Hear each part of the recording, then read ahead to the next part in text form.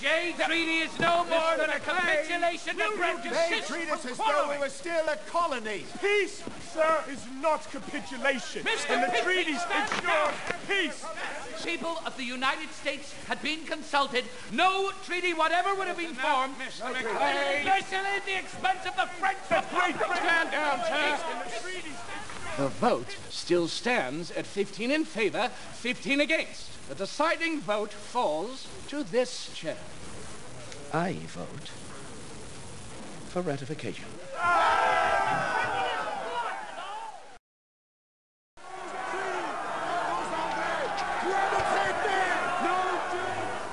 My desk overflows.